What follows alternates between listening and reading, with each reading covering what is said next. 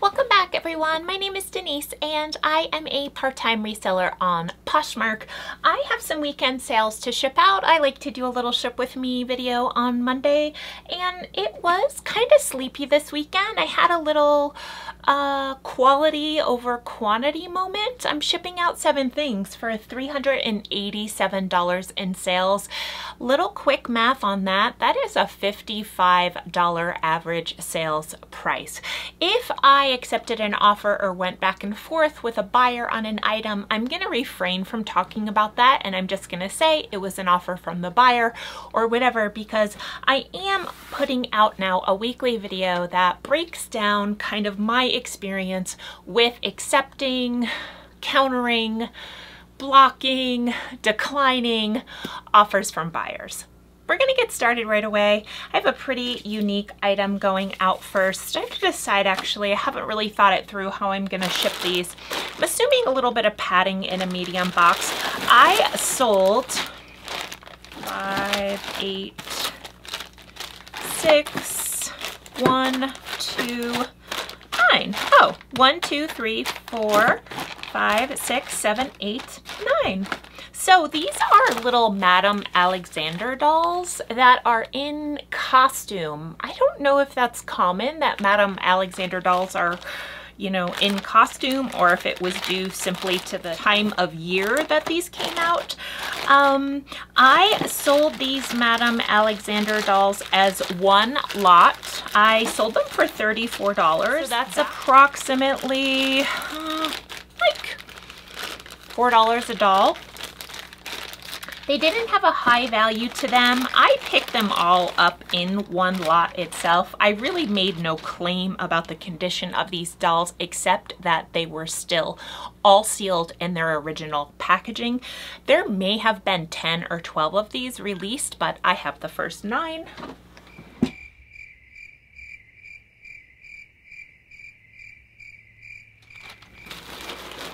Okay, so I personally don't pick up a lot of hard goods. I do have an American Girl doll that's been sitting in my closet right now for, my goodness, I've probably had it about a year. I did thrift it for 20 bucks and it's just kind of not really had a lot of traction. Do I recommend picking up McDonald's toys, dolls, that kind of thing? It's not my wheelhouse, so I'm not going to recommend this. I'm just sharing what I sold the item for. I feel fortunate to have sold these. I'm happy to have sold them, but would I pick them up again? So since I didn't pay per item and I sold them in one lot, I paid $5 for them. So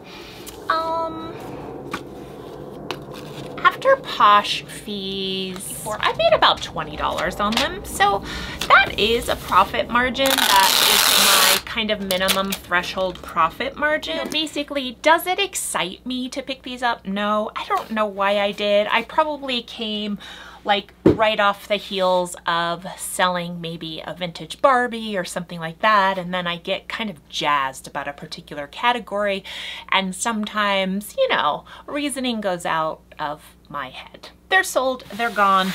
I don't really feel like an authority to be able to recommend picking up collectibles. I'm just gonna call them collectibles. So as I mentioned, I, you know, didn't have a lot of sales this weekend. Some Sundays I can have 7 sales alone, and I just didn't. And I'm okay with it. I'm not chasing sales at the moment. Oddly enough, on Saturday, I actually turned off my offers to likers because I just felt like, you know what happened? Someone sent me a counter offer, and you know, when you get a counter offer on an item, you kind of see the historical pricing of the item when you've sent out offers, when you've edited the listing, that kind of thing. So I think what happened was I received a counter offer on an item, and then I took a closer look kind of at that historical pricing perspective on the item, and I just thought, you know what? I'm just gonna pause from sending out offers. So in general, my offers look like this. When someone likes an item in my closet, for the most part, they receive a 15% off offer. I am shipping out right now a pair of Lululemon Run Speed in crushed black cherry. The waistband itself was called Star something. Someone bought these for $45 in my closet. No offers either way, not an offer from Liker, and the person purchased the item before my offers to Likers was even sent out. So that's nice. Sometimes Posh Sidekick has a little lag to it. It's not just like sending out an immediate offer to someone. Sometimes it takes up to like 15 minutes. Sometimes I have it set for 5 minutes, but it sends it a little bit more organically. So I just let the software do what it needs to do personally. But this person decided to purchase the item, so I am happy about that because obviously that's 15% more profit in my pocket. That I often mention, it's called like the shoot your shot, right? It's just like, if I could get fully what I want for these shorts, what would I get?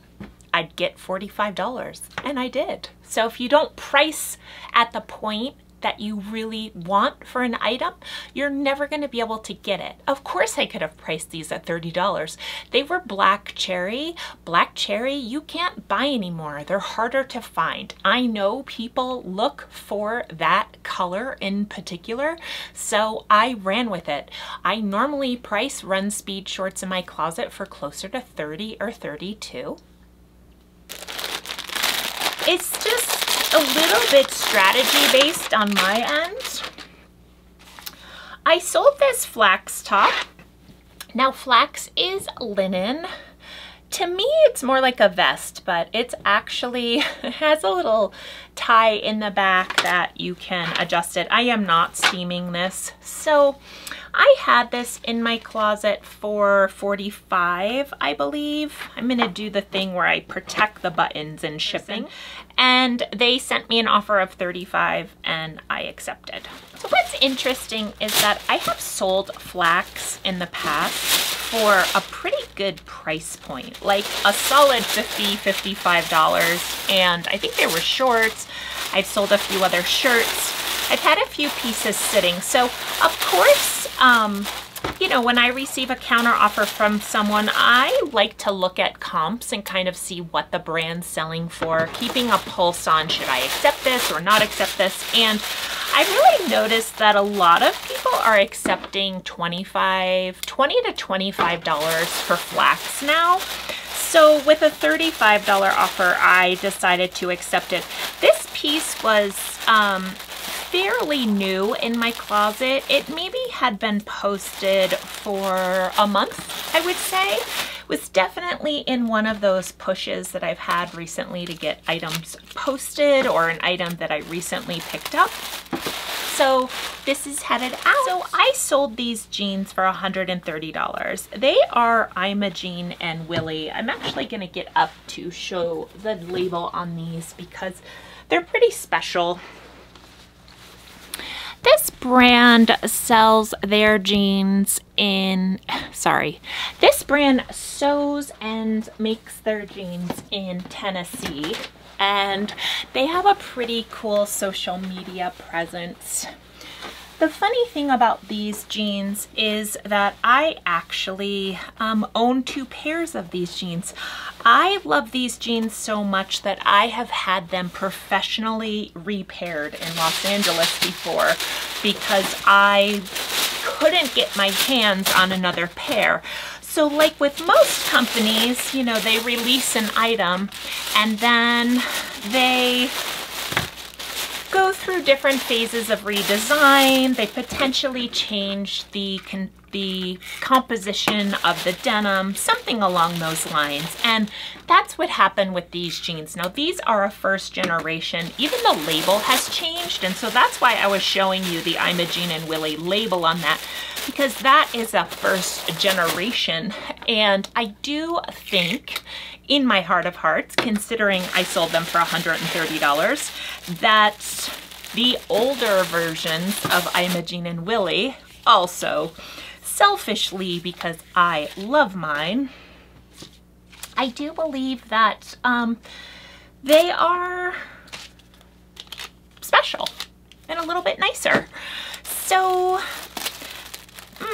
shucks, bunny. The sticker just womp.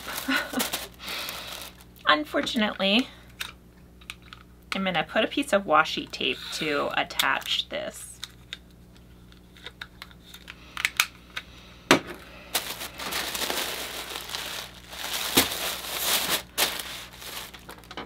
So I had these in my closet for $153 and I received an offer from the buyer and I accepted it. I do kind of have this insider information about these particular jeans because I wear them. So that is why I felt confident in my price point of these. I do believe just straight up retail value now on I'm a Jean and Willie are going to be about $295, and then making them a style that you can no longer go out and buy, or they've been redesigned. To me, I kept that in mind when I priced them. Now, those were not a fast sell. I have a few quick sells, one being these shoes that I posted a day ago, but those were not them. So these next 3 items that I'm about to post have been in my closet for maybe 2 weeks, 3 at most. Viore joggers, a pair of Kisa flats, and these Birkenstocks. Okay, so the next item I am going to ship out is just a pair of Viore performance joggers. These actually do not have a tag in them. They are pilled, and I listed them for $33 and put that my price is firm and I won't be sending out offers, and someone purchased them today. Basically, when I was trying to depill them, I put a little hole in them with my sweater shaver. Not really a win on my part, but I take full kind of ownership of that. That's something that you really have to be aware of. And so these joggers look to be in good shape. Sometimes Viore can get pilled on the inside, and so these are actually that. They're pilled on the inside of the pant. I cleaned up the outside as best as I could, and I will not be doing any more depilling to these because I don't want to create any further damage to them. So normally I would post a pair of these in my closet for $68 to $55 with the expectation that they would sell for closer to $55. And knowing that they had damage, and I put in the listing title, call out. So if you do have that situation where you are depilling a pair of joggers and you put a little tiny hole in them, I mean, it's not huge. It's in a part of the leg that is not going to be stretched out, so you won't even really see the hole, but it doesn't mean it's not there. You have to disclose any issues with an item. So basically what I do is I price that around half price of what I would normally price it. I put call out in the listing title, and then I usually don't send offers on the item. I really just send it and sell it as is. And that's just simply how I handle those situations. Obviously, if it was within the window of time, I could have returned them from where I purchased them, but I didn't want to deal with that, and I thought I only paid $6.99 or $7.99 for them, so I thought at $33 I can still make a decent profit if I sell these. Even if I sold them for $28, I would have been fine with that. So yeah. for a damaged item, I adjust my expectations and proceed accordingly. Sometimes I want to message the buyer and go, did you know that these are damaged? But I refrain. I feel like because I put it right in the title that I do have a sense of security, I guess, when sending out an item that is damaged. Now,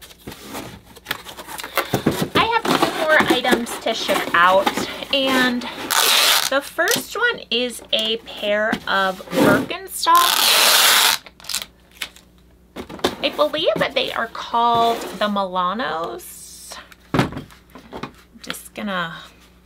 I already treated these, but so these are called big buckles, right? And Anthropologie sells these, Free People sells these. They are a very modern style Birkenstock. I happen to source 2 pairs of these, a black pair with silver buckles and then this pair. These are an oiled leather, so they naturally show things like scuffs and the like. I added that to my listing details, that these have a patina to the leather. That is the language that I prefer to use because leather naturally ages. It just does. And something like a nubuck or an oiled leather is going to absolutely age and show scuffs.